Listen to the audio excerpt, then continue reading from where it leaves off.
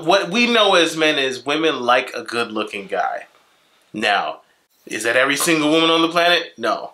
No. However, one way that we can tell that women like a good-looking guy is if you think of it like this.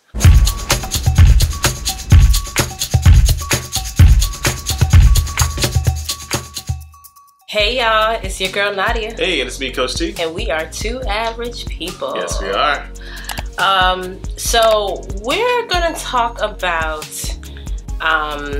something that we don't really have experience with, but we're gonna talk about it just from, just kind of really wanting to hear from you guys, but also just bringing up the topic because it's such a common thing that's discussed.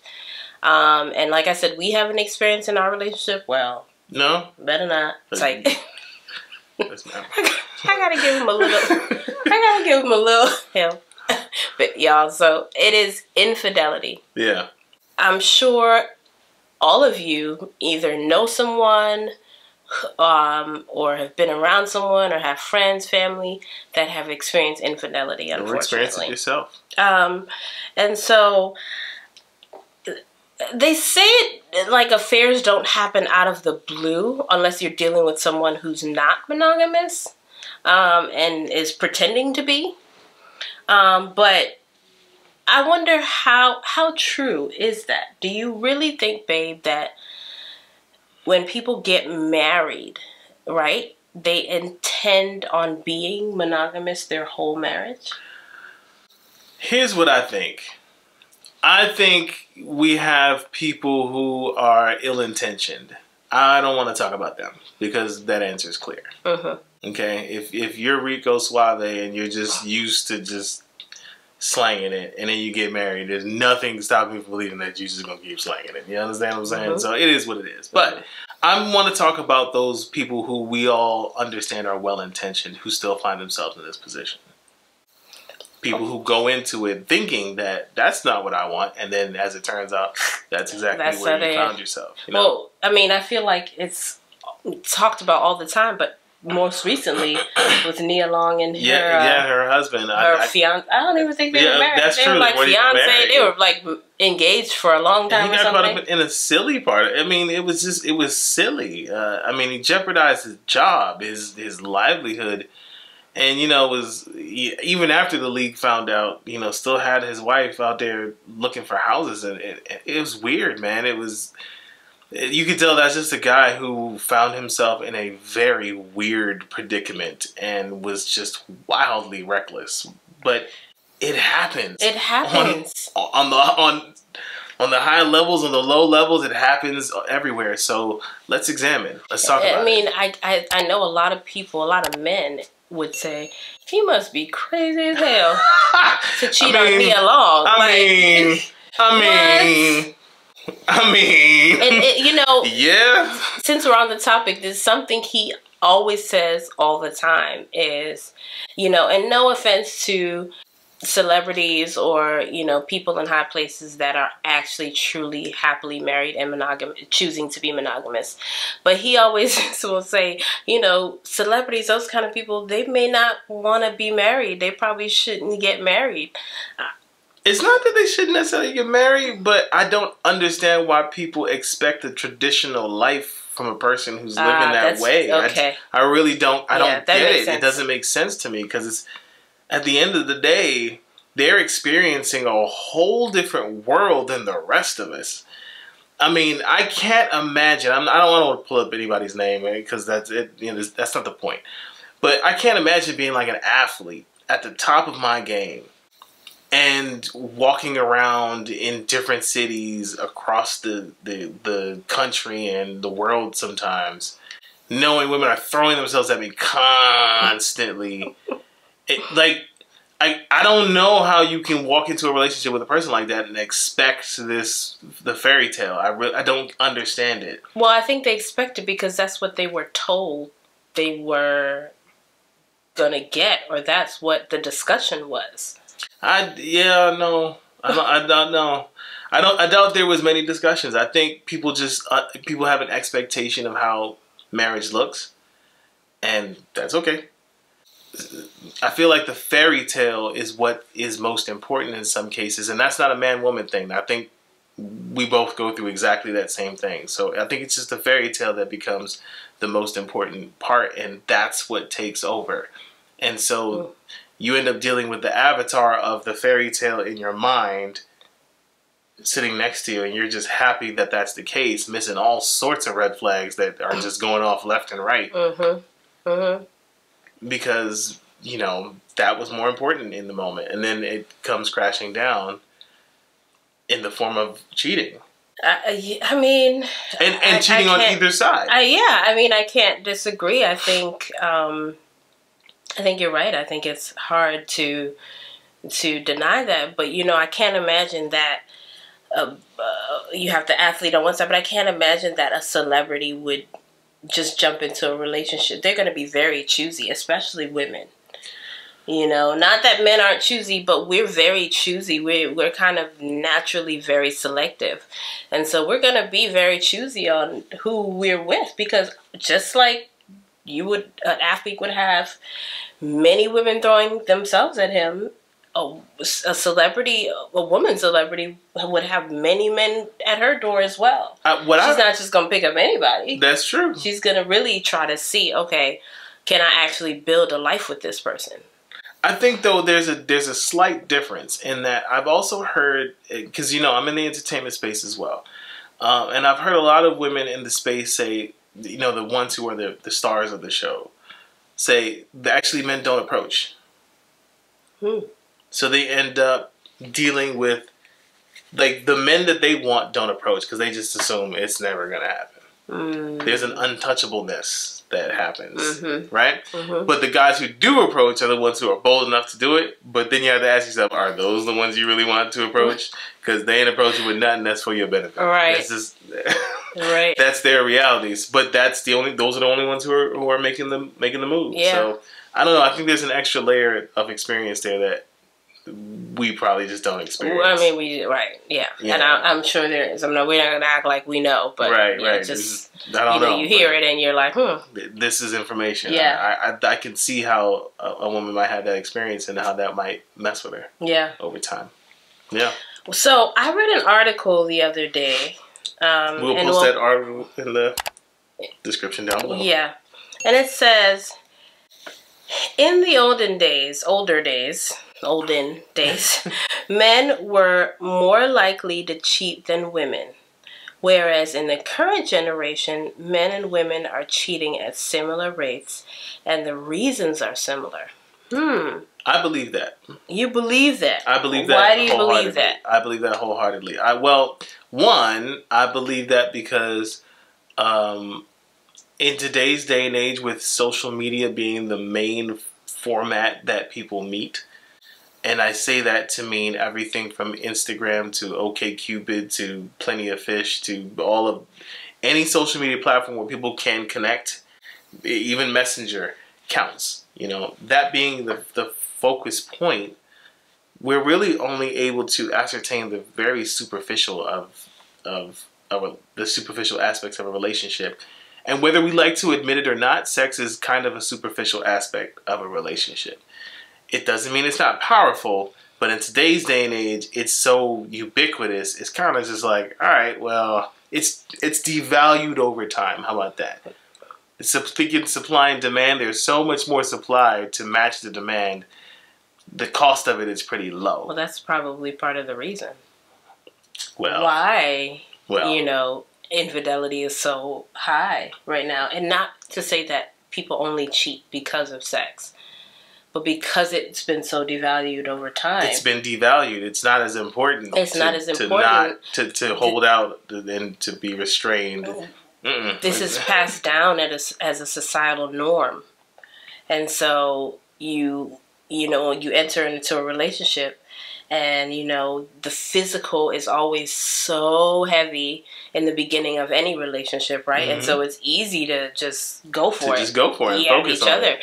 But as life happens and you get married and you have children, you have all those things, it's easy for it really to be devalued then, because it's like, I'm just busy. I got stuff to do. I'm working. I'm raising kids. I'm maintaining a house. I'm running a business. You're doing a lot at the same time. And so, true. To your point, where I agree with you, I think that could be why. Yeah, I mean, it's one of those things where, I like to take my energy and put it back into my relationship. I like to put that energy back into my wife, and I like to try to get that energy back. And if I'm not getting that energy back, I like to try to do something to get that energy back. And I try to be active in this direction, and I think we kind of create that infinity symbol because we keep putting energy back into each other. So it's infinitely moving as long as we're making it move. That's kind of the key right there. But I think infidelity really happens, especially in a marriage, when you're trying to have that, but there's energy that's leaking. So then it just becomes one-sided, and one person's giving, and there's just a leak, or a leak on both ends. And the goal here is just to close up those gaps and try to make it work. But yeah, I mean, I can believe that men and women are cheating for the same reasons because of that very same thought process. Yeah. I mean, we all feel the same things, and we're all approaching life from the very same place. Mm-hmm. And social media really does kind of dictate what that is. But yeah, it's so true. I mean, I think for women, I've never cheated on my husband. I'll say that out loud on this podcast. I've never cheated on my husband. I guess you never truly know, but again, it's okay. That's what we're going with. It is what it is. But from what I love to do a lot of reading on relationships and just talking to friends. I feel like women cheat. There's usually an emotional component to cheating with women, where they feel emotionally starved in their relationship. That can bring on some low self-esteem as well, and I feel like that can cause a woman to want to go out there and be unfaithful. So the reason why I'm bringing this up, because that article said, that the reasons men and women are cheating are similar.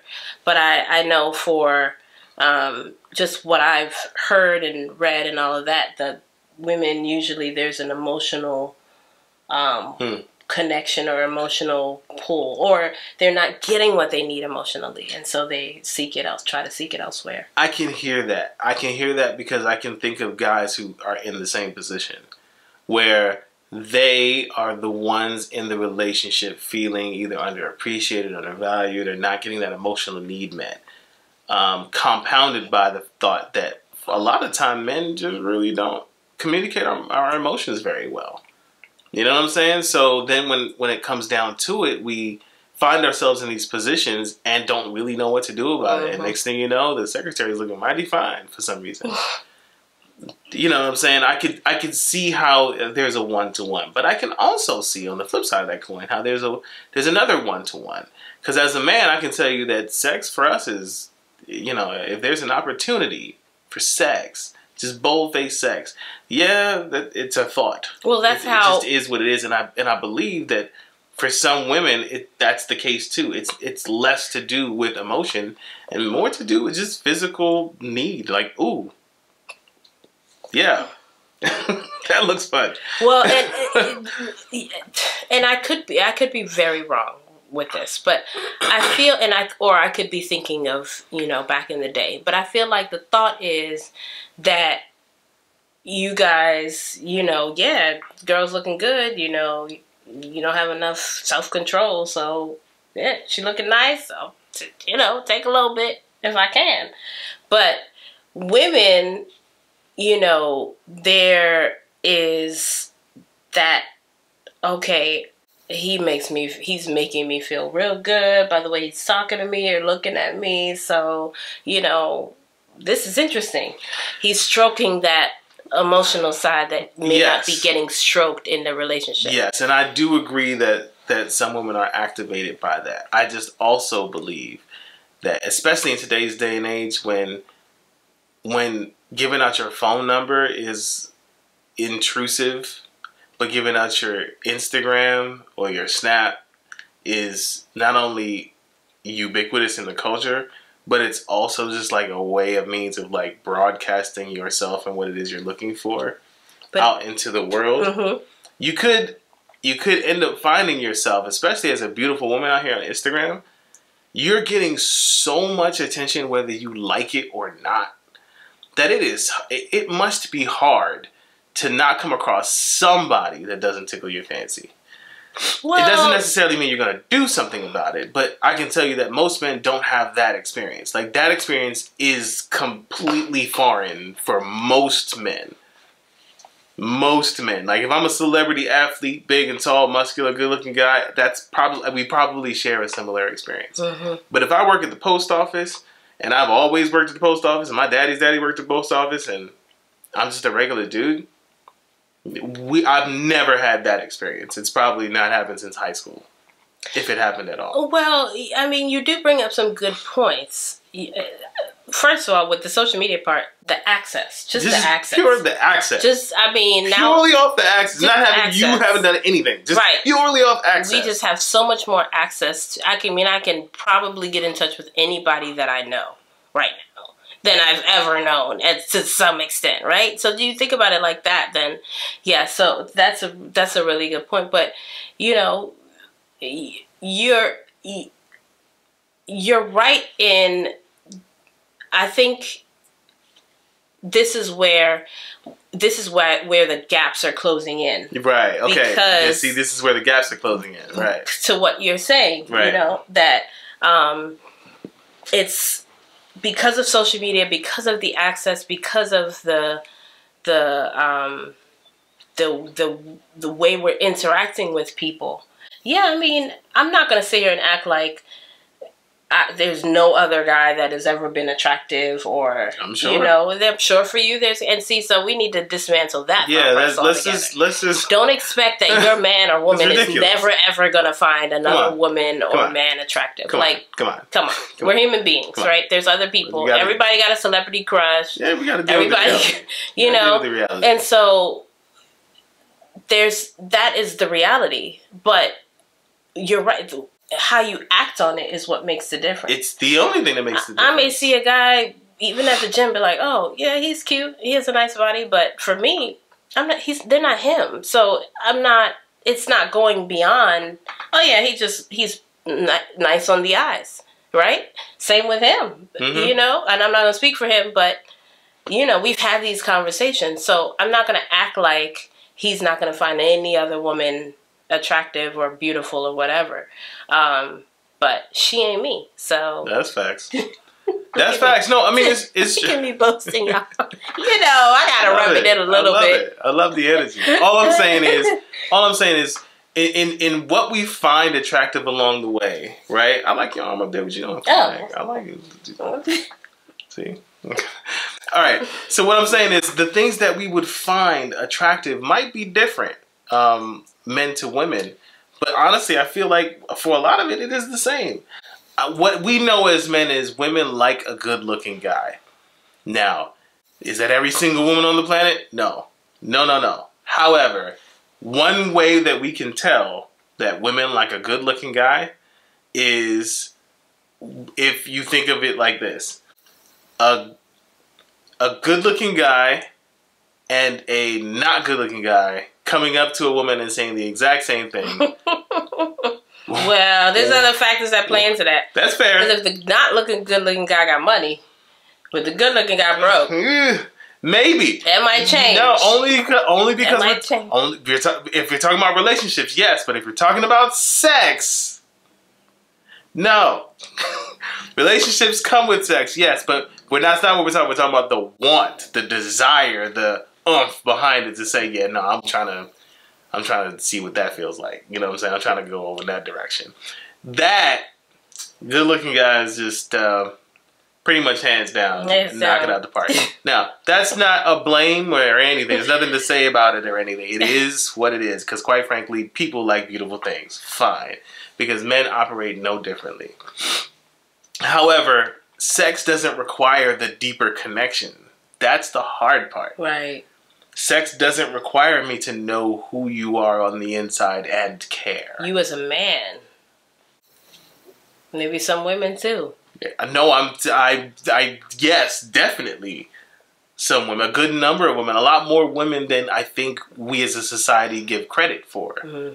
I think there's a lot of women out there who have to quiet themselves because if they don't, there's ostracism behind their behavior versus if I was to do the same thing as a man. It's not, we don't have the same experience. Right, true. That's in that true. way. Absolutely. If we move the same way, we don't have the same experience. Our experience is different. Yeah. And we have to be sensitive to that.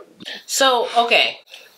I have a question for you. I have an answer. And I know we've talked about this off camera before, so I'm going to talk about it on camera. Okay. Do you think that we were built to be monogamous? Before you answer, I feel like certain people, like Christians, would, could take offense to that question. Because, we're taught,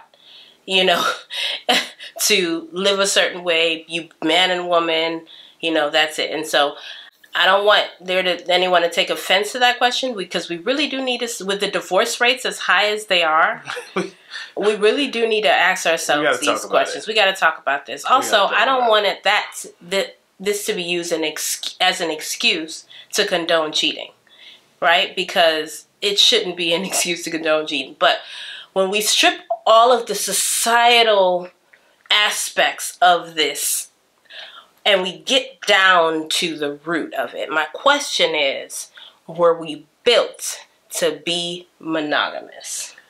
In my opinion, absolutely not. I don't think there is a whole lot of evidence about us physically that moves in that direction. And I don't think that there's a whole lot about us socially that, when I say socially, I don't necessarily mean societally. Society says yes, but socially, that's not necessarily the case. Okay, and you can please tell explain. that. Okay. So like socially, what I mean is, so society versus social, right? So society says, cleared that up. Yeah, society says, go out, get married, stay true to your wife, and make sure that that's always the case. Speaking strictly from the fidelity standpoint, you can tell that because when you look at any sitting president, they always look at that aspect. Is that person married? What's that marriage look like? When Bill Clinton cheated on his wife, they impeached him. There was a reason for that because society needs to uphold a thing that we are. We need to hold ourselves higher. Okay. However, socially speaking, on a different hand, we've all seen friends of friends who not only backed up or hid their friends' infidelities, they helped. We've seen it. We've seen it on TikTok. A girl would sit next to her guy friend and be like, hold on, and call his friend and say, hey, I haven't seen so-and-so tonight. Have you seen him? And the guy friend would be like, yeah, he's here. He's in the bathroom. Like, yeah. Simply just because, A, they're not trying to get involved. B, they're trying to be a good friend. And so socially, there is an aspect of it that is like, no, I get it. I shouldn't say out loud that I get it, but I get it. I'm going to show you that by A, how I behave, how we talk. The whole concept of locker room talk. There's a reason for it. You know what I'm saying? Because there is a community around it. There's a thought process around it that many people do subscribe to. Now, they may not say it out loud, but they do subscribe to it. And I'm not here to question the good or the bad of it. Only that because that's the case, we go back to the concept of access. Now, access is even more accessible. Now you can push the limits because your friends can get involved. You know what I'm saying? It can get pretty deep, and that's a dichotomy that we don't like to really discuss a lot of the time. But yeah, it's a problem. So yeah. Well, interesting. I can't say that I disagree with you. I think I know as women we can be very selective. But there's cultures where women have multiple husbands. Of course, there's cultures where husbands have multiple wives, And so I don't know that I think that question could be argued whether we were built to be monogamous, because I feel like, as you say, there's so much societal influence that you kind of just live the way that you were told to live, essentially. That's true. At some level. But when I look at us, when I strip us down to like Homo sapiens, just human beings, we could argue that all day. Like, who are we to say, no, you could only be with this person, or you can only be with one person, or you can only be with that? You know, who is anybody to say that? But were we built to be monogamous? I don't know that we were. Look, there's only a very few species on the planet that even do this behavior at all. You mean in the animal kingdom? In the animal kingdom. And so, does that preclude us from being a part of that list? No. Not at all. We could possibly be a part of that list. I think the deciding factor should be our history. Have we done that historically? If the answer is no, then we're probably not that. Mm-hmm. That's the thing. I mean, and I don't know this, maybe somebody can correct me. Please leave it in the comments if I'm wrong. But for those animal species that do practice monogamy, do they cheat? Or do they practice monogamy? Can you think of any? Just out of curiosity. This is an interesting little... I genuinely cannot. But there are some species of like ape and primate that practice it-ish. Where there is an alpha male, he does have his harem or his women, and sometimes the woman will skate off into the bushes and there'll be a guy, he'll be like, hey. And she'll be like, yep. And then we'll go right back, and she knows what she's doing because she skates off to do it, and it is what it is. But overall, the hierarchy remains pretty intact. When I think about it, it's not quite an animal, but I think of the Black Widow. Right? Okay. Come on now. Let me give a little bit of... You gotta clear that up, because now I'm feeling unsafe. I got an insurance policy on myself and everything, and you talking about Black Widows and stuff. Prenup. But I think about the Black Widow because, if you didn't know, the Black Widow female is a lot larger than the Black Widow male. Yeah, right? Not even close. Not even close. But she is very selective on who she picks as her mate. So, and they're all, of course, fighting for her to pick him. But she's very selective. So she picks her mate, they mate, and then is it that he sacrifices his body for her to eat for nourishment of the babies, or she kills him because he can't? It's a bit of both, because in order for him to inseminate her, this is way too National Geographic, but basically he has to even do a dance to even, because if he just strode up, she would straight up snack on him. That's just the truth. That's what's going to happen. But let's say she's okay with him coming up. Then she rears him up like this, right? And then he kind of does his little thing in here. And from here, he's dealing with a lion that is just going to pounce on him kind of either way, because he ain't getting away. So what he generally does is just kind of let himself get eaten at that point. So he knows that is going to be his only mate. Yes. And it would legitimately be his only one, because she's eating the crap out of him after. That's just kind of what it is. So, right. It's what it is, you know what I'm saying? You know what I'm saying? So yeah, I don't know. I think there are species that practice that level of monogamy. I mean, that is a deep level of monogamy, isn't it?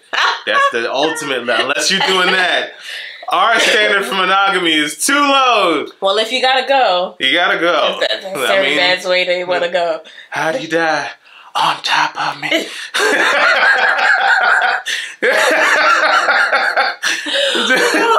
I'm just saying. That's a deep level. You gotta go. Right there. But no, seriously. When you look at the different aspects of, even the animal kingdom, and again, I don't know that that is a yes or no question or yes or no answer. Sorry. Yeah. But it definitely makes you think, are we, there's some theories that say, well, why do men make so much sperm? Yeah, see, that's the thing. If it only takes one sperm to impregnate a woman, so why do they make so much? They make billions and billions of sperm. Now, probably half of them aren't viable, but then that's still billions of... But on top of that, a woman produces one egg a month is born with the amount of eggs she has. Yes. And doesn't know how much that is. Yes. We will never stop. Unless there's a problem, we never stop. It's not going to stop. That's not how it works. When you think of it like that, it's like, wow, what is that? Does that mean that they're allowed to have, but we have to, pick and choose? No, we're not saying that. No, but not making any judgment call. No judgment call at all. Just but that this is nature. This is how we are built. This is how we think about it. What we can't do is run away from that fact, right? Because then we deny certain basic parts of ourselves that end us up in those places that we didn't see coming. Right. Didn't see coming. You understand what I'm saying? We go... We say stuff like, oh, well, yes, I love my wife and I want to be with her always. And then we find ourselves hitting these more animalistic moments. And then you're a guy and you're like, I don't even know how this happened. Mm-hmm. I'm laying next to this other chick and I don't even know how I got here. Mm-hmm. They call that post-nut clarity.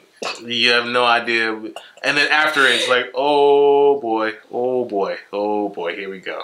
So... what do you do then? Yeah. Because you didn't necessarily take into consideration that was a possibility whether you loved your wife or not. So what you needed to do was protect yourself better than that. I got it. Yeah. You had more of a responsibility than that, sir. Yeah. You can't just, I got it. You can't do that if you're trying to be honest about your fidelity in your marriage. Yeah. But it looks like we're gonna have to do a part 2. We're already 31 minutes into this episode. Yeah. I didn't anticipate that. I mean, infidelity is something that we try to make light of all of our podcasts. We try to keep it light, even though we're talking about very serious things. Yeah.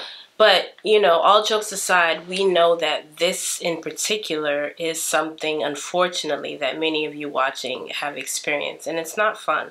I'm sure it's not, anything that, you want to experience or you want anybody close to you to experience if it's affecting you. Yeah.